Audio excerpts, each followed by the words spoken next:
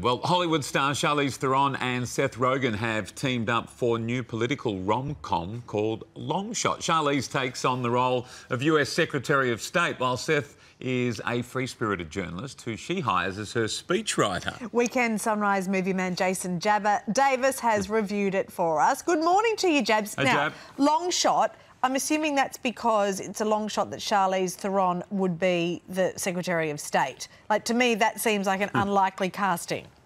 Now, good morning, Mon. Good morning, Baz. The title Long Shot, actually, the film was originally called Flasky, which is the name of Seth Rogen's character, Fred Flasky. He's a journalist for a left-leaning magazine based in Brooklyn called The Advocate. Now, it gets taken over by a media mogul played by Andy Serkis, and this is where Charlize Theron, who plays the Secretary of State to President Chambers, her character's name is Charlotte Field. The long shot actually refers to the Basil Zemplis, Monique Wright combination of would a fella at that level ever hook up with a woman as stunning as yourself. So Charlize Theron, bit of a looker. Seth Rogen, not so much of a looker. But it turns out Charlize's character used to babysit Seth Rogen's character Fred when they were younger, and he's always had a crush on her. She's behind in the polls as she embarks on a run for president when the president decides he's not going to contest it again, and they form a bit of a romance. Let's take a look at Long Shot. It's really nice to see you again. Crack it down! I'm okay! Do boys and men just call me a cracker? What is the relationship exactly? I used to babysit for him. You babysat for him? Wow, time has not been kind. I need some writers to punch up my speeches. Fred's writing is really good, and he knows me. Oh, I feel so scared.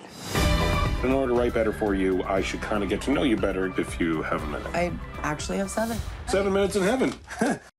That looks good.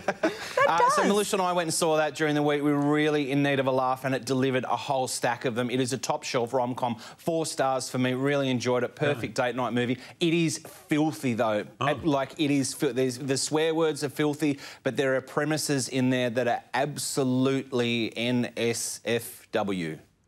NSF. Not safe for work. Oh, OK. Thank you very much. Thank you for explaining that. Guys, how often do you ask yourself what would William Shakespeare have been like as a pensioner? Yesterday I asked that to myself, yeah. Always. Finally, a film is here to answer that question, and it comes from Shakespeare aficionado Kenneth Branagh. Bless him, he's made this film basically off his own bat with a few of his mates, and then it's been picked up by Sony to distribute around the world. I went into it a little bit sceptical. Basically, the Globe Theatre burns down and William Shakespeare goes home to spend his last few years with his wife, Judi Dench. Let's take a look at All Is True.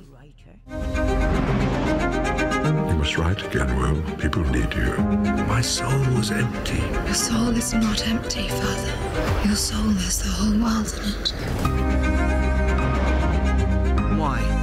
Why did you stop writing? I've never let the truth get in the way of a good story. All these years worried about your reputation. Have you even once considered mine?